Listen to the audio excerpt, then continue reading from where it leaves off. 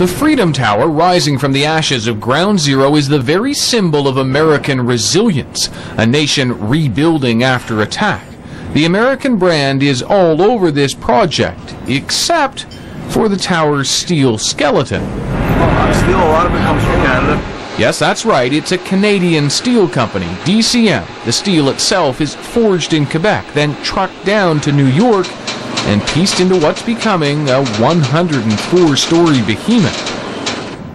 The same height as the former World Trade Center and the most expensive skyscraper ever built at more than $3 billion. Now here high above Ground Zero, it's not just the steel that's Canadian, but many of the workers too. There's one in the center, Red Hat, a group of Aboriginal Canadians with a long history of high-walking ironwork. The men of the Ganawake Reserve in Quebec have been on top of many of New York's biggest skyscrapers, helped build the original World Trade Center, and were involved in the cleanup of its destroyed remnants. They are known as men who love heights, who are fearless, and pass on their skills through their families. My son's working here, so it's the next generation again, so that's 3 generations for me.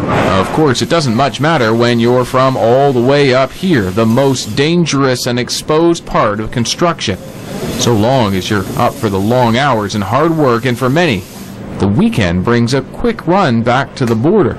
A lot of guys travel back and forth to Canada, but me, I'd prefer to stay. Just later on in life, I'll make my decision then. So. The new World Trade Center won't be finished by the 10th anniversary of 9/11, but the building itself should be near its maximum height. Canadian steel climbing towards the sky in this American metropolis.